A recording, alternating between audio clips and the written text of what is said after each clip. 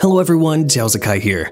Having now played for over a week in Star Citizen, and now that I am a veteran, I've seen a good amount of what Star Citizen has to offer.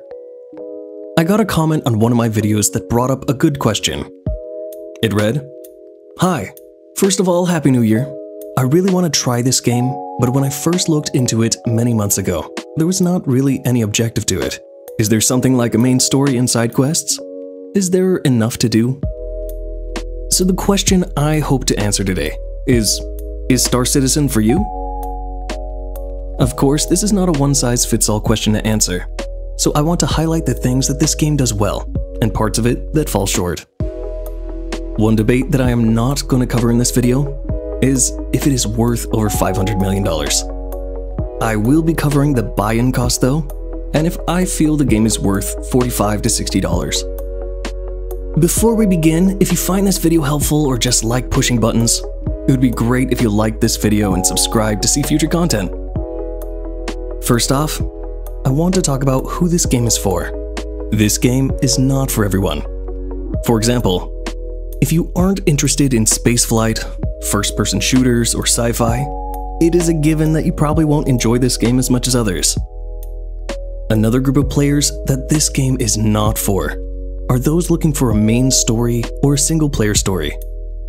This game isn't meant to have a main story, and that is part of what makes it so unique. This is a game that builds off of player interaction.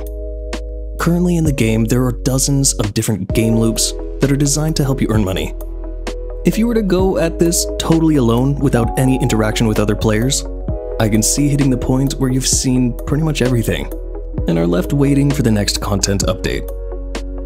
So in short, if you hate other people, you can have fun going solo, but the experience might be muddled for you.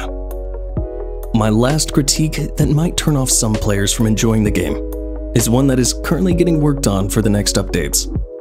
It is the bugs and how unstable the servers can be. Also, the AI is directly tied to server health, so either they are slow and dumb or Navy SEALs. For me, this isn't a big deal. Coming to this game right after beating Dark Souls 3 and Elden Ring, I died from bullshit more times than I can count, and learned that money in the game doesn't really matter much. In Star Citizen, you gotta just accept the fact that the server might crash while you're on a mission, and you can spawn back and lose all your gear and cargo. So, if that is unacceptable to you, that is a totally valid reason to sleep on this game. Everyone has their line of what they find fun. Negatives aside, let's talk about what makes this game special. Who is this game for? I remember when I first jumped in, I asked the in-game chat if someone wanted to take out the new guy and show me the ropes. And immediately I was greeted by a bunch of people totally willing to go out of their way to show me around and chill. So, as a new player, the community this game has fostered is beyond what I've seen in other games. The social nature of this game can sometimes feel like, kind of like VR chat, but in freaking HD spaceships blowing stuff up. You can genuinely make friends in this game and just have a blast. Like in my last video, I showed off how we just chilled and ate ice cream. So, if you are a total socialite or enjoy player interaction, this game doesn't disappoint. Speaking of player interaction, when it comes to doing missions, even though they are similar missions in nature, they can change really quickly depending on how the players choose to tackle them. For example, if someone gets down, a simple FPS mission becomes a rescue mission. Every day I joined into this game, I wanted to try new things, and having people going out of their way to help me and help make that happen is a really cool experience. Another thing that makes this game special is that it is genuinely a solid game. Running on a similar engine to Crysis 3 enables this game to have many wow moments. It is practically a screensaver generator. 60 to 70 hours in, and I am still blown away every time I leave the hangar or escape the atmosphere.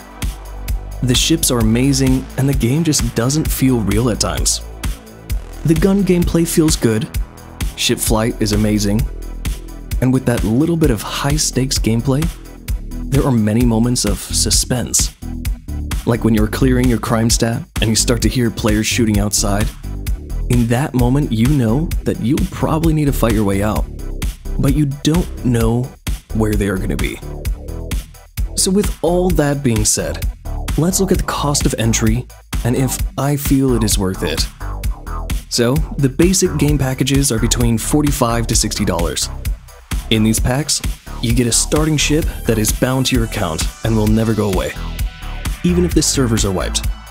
For my starter ship, I chose the Avenger Titan on discount, so it was around $56 for entry. So, the big question, do I think I got my money's worth for this game? When it comes to value for your buck, for me it's kind of simple. I like to look at other games. One of my favorite campaigns in any game was Titanfall 2, which was around like $30.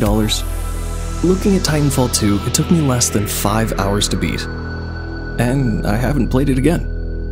I currently have around 60 to 70 hours in Star Citizen, and I still want to keep going. So for $56, I feel like I have gotten my money's worth, for sure. But of course, this isn't that simple, and everyone will have a different experience, so feel free to share down below what you think.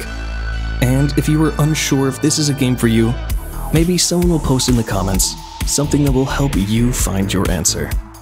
So if you want to see more about this game, you can always join me on stream. Anyway, thanks for watching. Stay chill, don't overthink things.